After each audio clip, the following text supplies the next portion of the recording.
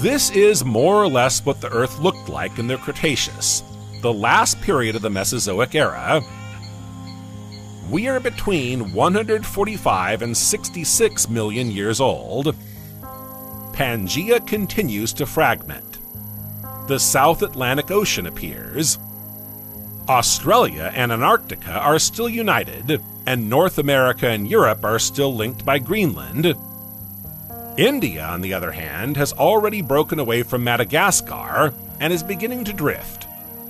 It would later join Laurasia, a supercontinent that would split, just after the Mesozoic, to give rise to Eurasia and North America. The fragmentation of continents and the opening up of new oceans radically altered our planet's climate. Whereas at the beginning of the Cretaceous, the Earth had experienced a period of cooling, the climate warmed during this period,